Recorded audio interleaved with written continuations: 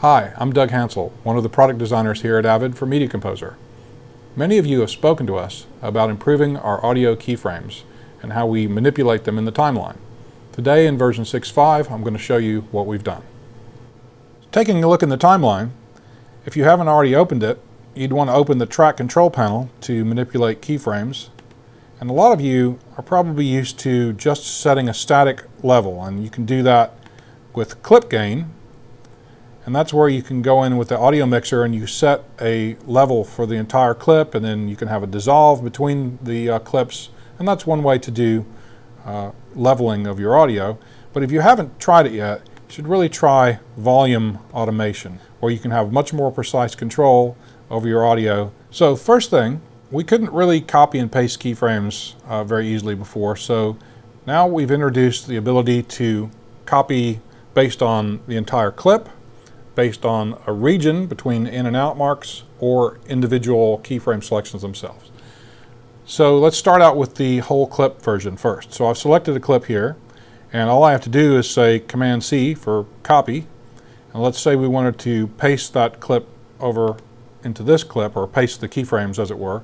Now if I just said Command V, if I just said paste, obviously we would paste the entire clip. That's not what we want. So we have a special Shift Command V which will just paste automation. So we have a choice here of gain or pan, because I have both on the track apparently. If I say OK, just give me gain, and it pastes the audio gain keyframes in there. So that's one way to do it. I'll undo that. Let's say we want to do a region. Let's go down in track 3 here for that.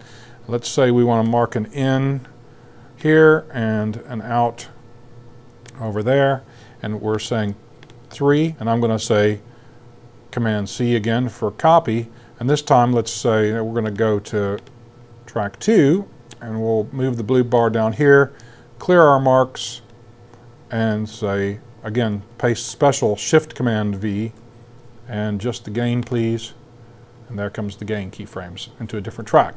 So all of that impossible before, so I think you'll agree it's a pretty cool new feature, but it doesn't end there, because what I really think is slick is the ability to individually select keyframes. So let's say we want to grab those 4. So all I did is hold down Option. I'll just do it again here and draw my little lasso box. And now I can grab those keyframes, and this is the new way to change volume. Before, if you remember, you'd set an in and out point, and then you could grab a keyframe and it would change all of them in between the in and out points. Now you don't need to do that. You just simply lasso the keyframes you want and grab them, and you're changing the volume. And you can see down here we have a little indication of how many dB we're moving the particular keyframe that we've grabbed. Also, this is something that's brand new. Let's go ahead and lasso an even larger group here. If I want to slide that group of keyframes left and right in time, I can do that simply by holding the Option modifier, and now I can drag them back and forth in time. Something else we want to look at now is the ability to do this with keyboard commands. So if I just want to nudge something up or down a couple dB, I can do that now with my arrow keys. So let's take these keyframes here, and let's actually hold Shift and add an odd little selection here. And now if I push the up arrow with a modifier, on the Mac it's Command Shift, Control Shift on the PC. If I push my up arrow now, you can see how I can nudge these by a dB at a time. And down here in my display, you'll notice that when I do this, I get a delta symbol that's showing me the overall delta of +7 dB for all of those, regardless of where they started. So that's pretty slick. So there's that, and then you'd obviously want to be able to do the same like we just showed, left and right. So same modifier, Command Shift and left and right arrow keys, and now I'm moving my keyframes back and forth a frame at a time.